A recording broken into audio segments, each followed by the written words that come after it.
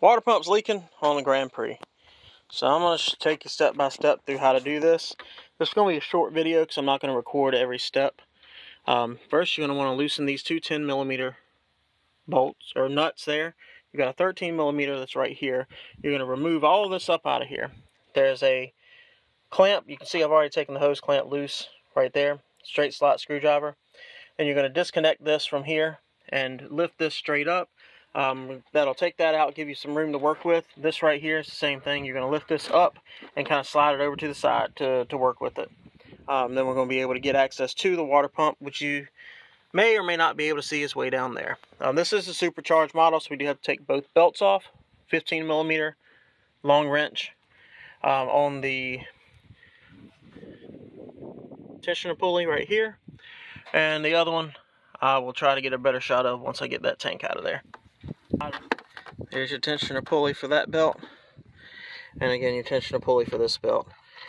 This one right here, I'm going to take and push down like that. And the one over here, you're going to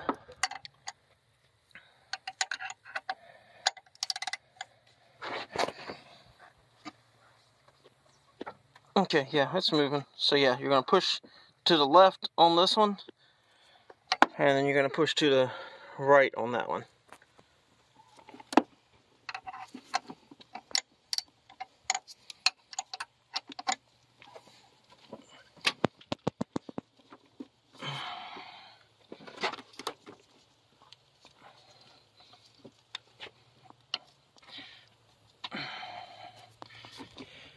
Alright, so I did take this, and then these two bolts out here, the 13s, to take this bracket out, that brace out, so I could get some more room to move this up out of the way. Now, next step, we're going to crack this lid here. It's already drained out of there again. It's been leaking pretty bad, so it's already drained a lot of the fluid out. I've got an air ratchet. If you don't have one of those, you may want to loosen these up with the belt still on there. Again, got my air ratchet, so I'm going to do that. The supercharged models have to take this pulley off right here. That's for the supercharger. There is a bolt that's on there. Because basically you can't get this bolt right here out with that pulley on it. Looks like it's going to be the same size as all the rest of them, so it's a 15 more than likely on this bolt right here. And then we've got to take loose the power steering pump. There are two bolts for that. One at the top, and then one more at the bottom there. But yeah, there's one that's right here, and then the one down there at the bottom you have to line up and find as well.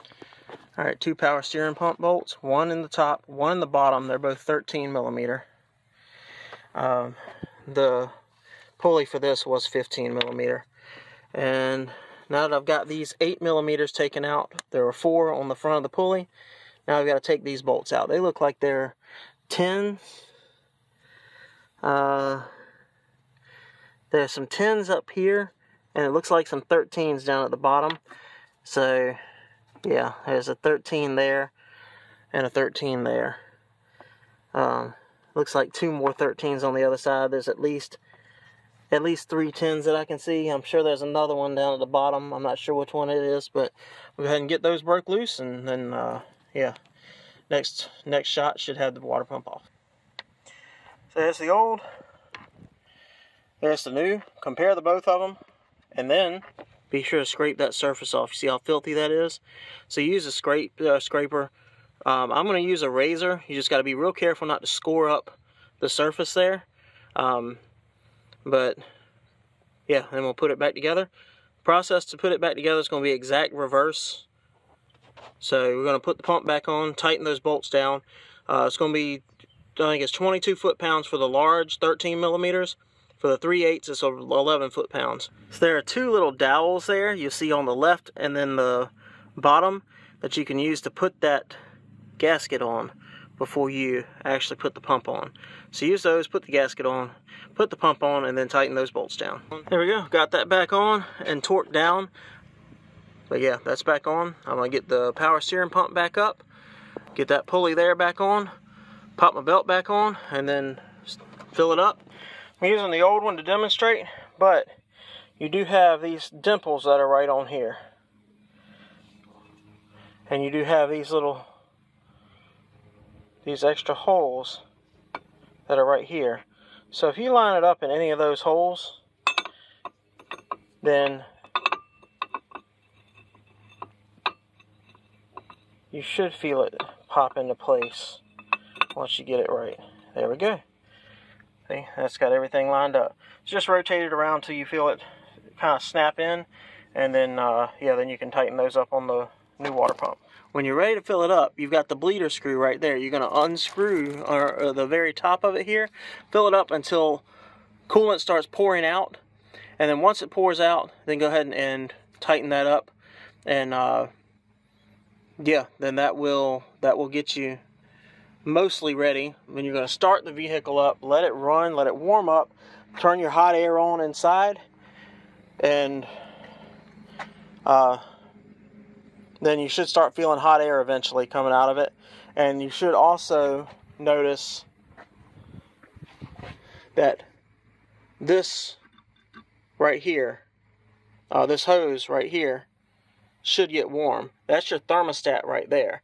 So basically what's going to be happening is when that thermostat opens, this pipe or this hose is going to start getting warm. That's what you're looking for. That lets you know you don't have any air bubbles in there. If it does not get warm and your engine starts to get really hot, you can crack that top bolt loose again. That'll let any air bubbles out of there. I do appreciate you watching. I'm going to wrap this up, and I hope you have a wonderful day. Be sure to like and subscribe if you found this helpful. Thanks so much.